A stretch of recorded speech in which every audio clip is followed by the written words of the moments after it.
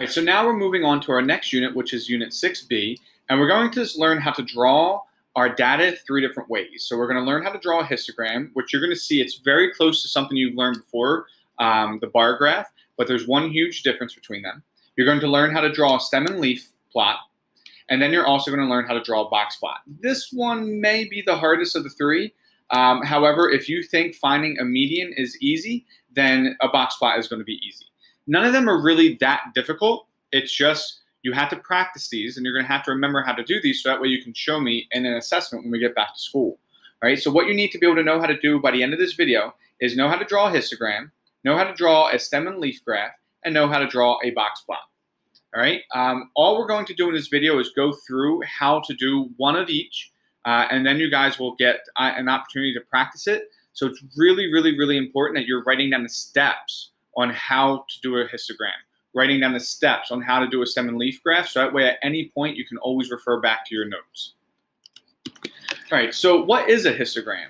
Well, a histogram is a bar graph that shows the frequencies of data values in intervals of the same size. So when we say of intervals, you see here it says number of laps. We're not just doing 1, 2, 3. Intervals means that we're looking between certain numbers. So in this case, our interval is between 1 and 3. And then our next interval is the same size between 4 and 6. So you see in both of these cases, we're including 3 different data values within the one interval. We have 1, 2, and 3 for this one, 4, 5, and 6 for this one, 7, 8, and 9, 10, 11, 12, and 13, 14, 15. So it gives us a range of numbers that we can then say, okay, what is going on, or how many do we have that occur in this range? Because if we had people who swam 15 different laps, we don't want to have to draw 15 different bar graphs to represent that. We want to try and put our data into these intervals so that way we can kind of look at it a little bit better than looking at all of our data completely spread out. Right? And then the height of the bar represents the frequency. So it's how many did this value occur. Right? So now let's go ahead and go through what the steps are of how to make a histogram, and then we'll make one. All right, so these are the 4 steps that you're going to have to do when creating a histogram. The first one is you're going to have to create a frequency table. And let me just show you. So a frequency table is this here. So you're going to always have to make a table when you're going through this, all right? And it's called a frequency table. And what you do is you fill in your intervals, and for now, I will always give you your intervals, and then you will fill in their frequency, all right? So you see here we have the number of laps. This is our interval on the left-hand side. And then here, each of our intervals, we filled in their frequency. So you will always, always, always, always have to create this. That is step 1. Step 2, you will draw and label an axis to represent your interval frequencies. So here we could have an axis, like you would think of it as X and Y. Well, we will label our intervals at the bottom. And then here we will label our frequency on the side, like our Y. And then we will draw a bar to represent the frequency of each interval. So we're going to go through this. We will draw these bars to represent what the interval is for each one, what the frequency is. And there should be no gaps between the bars. This is where it's different than a bar graph. When you drew your bar graphs in the past, you always left a space in between, because when we do a bar graph, they're called discrete numbers, meaning like it's 1, 2, 3, not anything in between it. So we will use discrete numbers. Now when we use intervals, we're using continuous, which means that the numbers can be decimals, or they can go up into this next value. So there's no gaps in between unless a bar or a frequency has 0. So let's say if there's a space there, that meant it's because it had a frequency of 0. All right, this might be confusing for right now, but what you have to do is you must write down these steps to drawing a histogram. Write those down, all right? And then we're going to go ahead and do a problem with it. And anytime that you get stuck while doing a problem, all you have to do is go back to these steps, and it'll help you out. Okay, so the next thing we're going to do is actually draw a histogram. So I put the steps here so that way we can go through step by step and what we're doing. And this way, if you ever get stuck, you can also use this part of the video to say, okay, how do I use these steps to create my histogram? So the first thing that we're going to do is we need to create a frequency table. Now I already drew one over here for you, but you will have to draw this yourself. So depending on however many intervals we have, which here, if you count, we have 1, 2, 3, 4 different intervals. So I must have at least 4 rows. And then my top row needs to be explaining my data. So you see here, we're looking at the number of siblings that we have. So that's why my intervals are part of the number of siblings, because we can have 0 siblings, 1 sibling, or all the way up to 7 according to this data. All right. Then the frequency will get its own column next to it. And the frequency, this means how many times does that occur? How many data do we have in these intervals? So after you draw this, which this is always going to be provided for you for the time being, and then after you draw this and label this, all we're going to go through now is we're going to go through and literally count each one and put them in its respective table. So between 0 and 1, I have 1, 2, 3, 4, 5, 6. So I have 6 frequency between 0 and 1. See, I'm just counting them and crossing them out. Now the next one, between 2 and 3, I have 1, 2, 3, 4, 5, 6, 7, 8, 9. So now I have 9 here. Then between 4 and 5, I have 1, 2, 3. So I have 3. And then I will do one more. Let's go ahead and pick a different color. Let's pick gold. Between 6 and 7, I have 1 and 2. All right, so by crossing these out, I'm able to go ahead and identify that I've counted them all. And if I didn't miss any, I can go ahead and add them in later on. But all I did was just go through and count how many I have for each interval. All right, and then we did that. So let's go ahead and cross that one out. The next one says draw and label an axis to represent your intervals and frequencies. So pretty much what we're doing here is we're drawing an X and Y axis. We don't need to create our 4 quadrants like we learned earlier in the year. We just need to just go ahead and create this like one quadrant here where they just touch at the one point. On the left-hand side will be our frequency. So that is our Y-axis, what we're used to. And our bottom, our X-axis, is going to be whatever our data is. So in this case, it's number of siblings. So make sure that you are accurately labeling this. All right, and then now unlike with our X-axis, we're not going to the label 1, 2, 3, 4, like what you would have done with your bar graph as well. What we're actually going to do here is we're going to label our intervals. So we have our intervals. I'll put these in blue since they're blue already. We have our intervals of 0 to 1. We have our intervals of 2 to 3. We have our intervals of 4 to 5. And then we have our interval of 6 to 7. So let me just go ahead and extend this just a little bit more.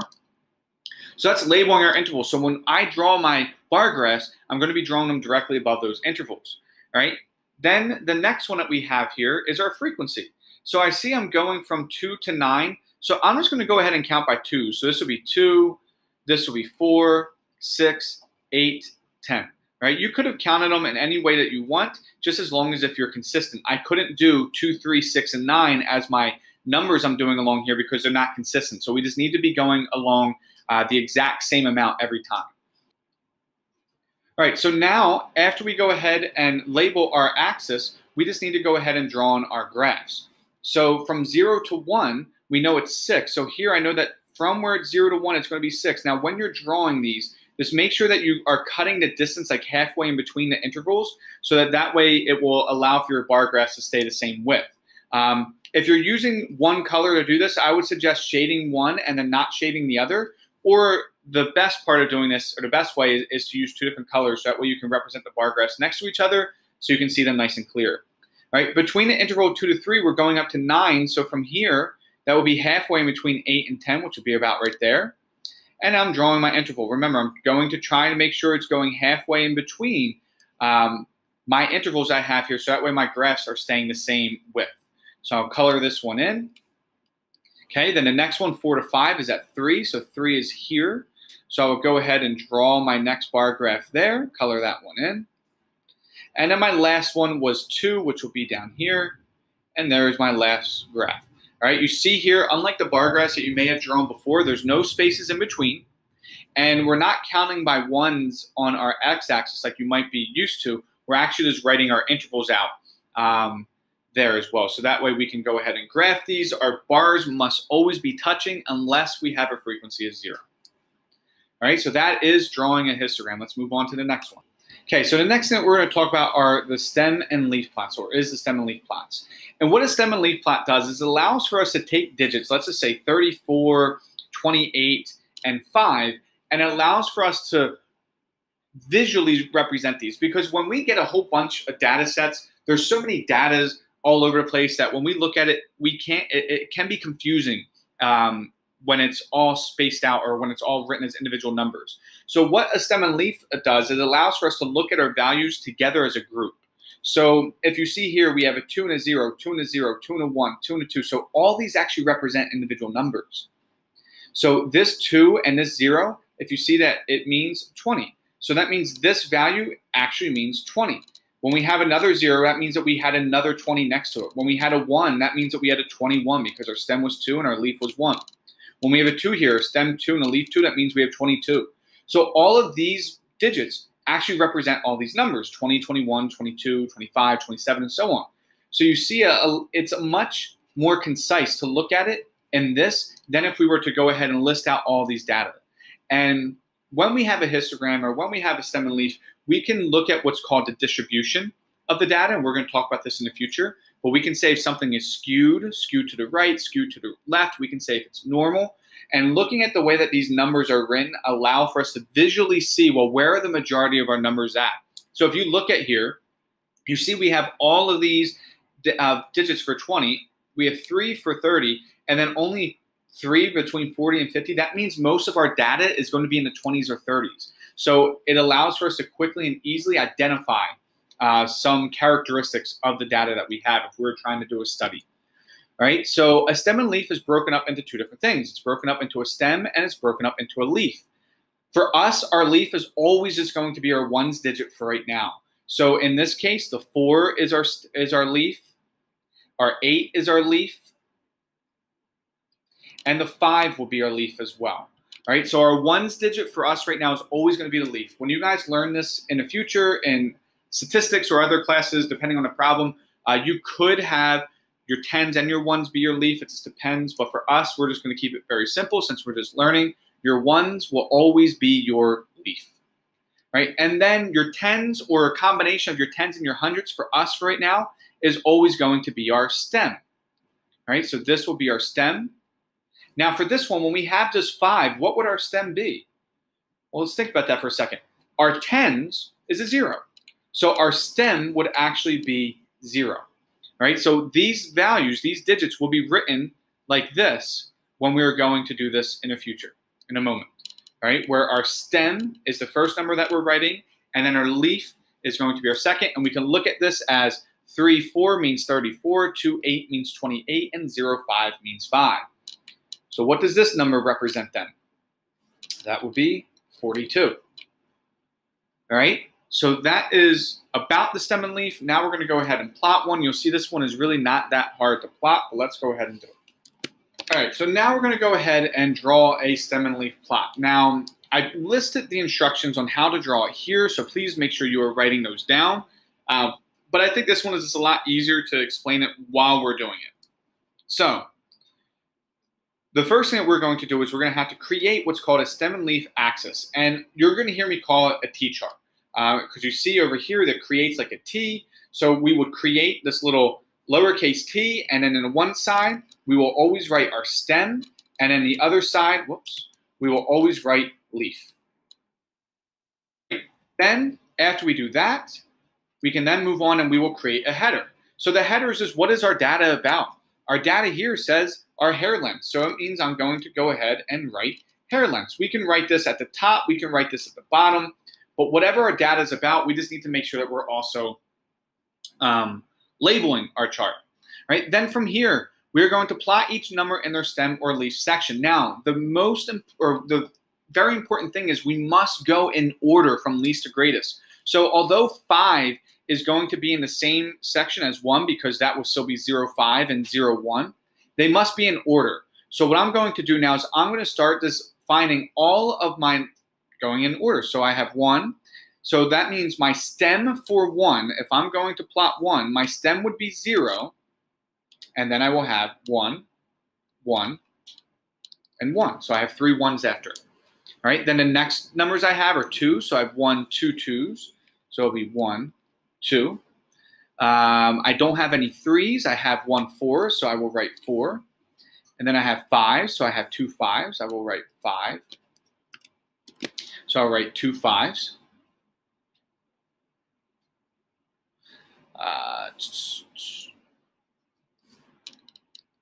And then the next one I have is 7. So I'll write 7. All right, so all I did was just go through my data, go in order from least to greatest, and I'm just plotting the points. Now, the hardest part for this is remembering that our ones have a stem of 0. Right? Then the next one I'm going to do is I'm moving on to my next value, which will be the tens. Even if I don't have any tens, I still need to make sure I'm listing my stem there. My leaf will just be blank. So now I'm going to go through and look at my tens. Well, I have a 12. That's the only one I have. So that means it will just be a 2 there. Okay, that was nice and easy. The next stem I know would be 20. Even if I don't have any, I must write it. So I have a 20. So I will put 2, 0. I have 27. I have 23. So that means 23 will go next, and then 27 will go next. All right. Then our next value that we have is going to be 30. So I will put my 3. So then I have 30 and I have 32. So I have 30, I have 32, I have 33, and then I have 38.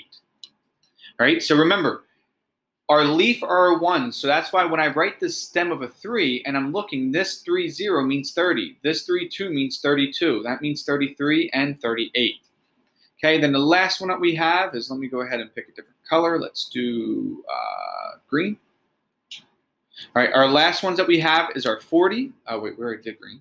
Let's go ahead and do orange. All right, our last ones that we have is 40. So we look, we have 40. So it'll be 4, 0.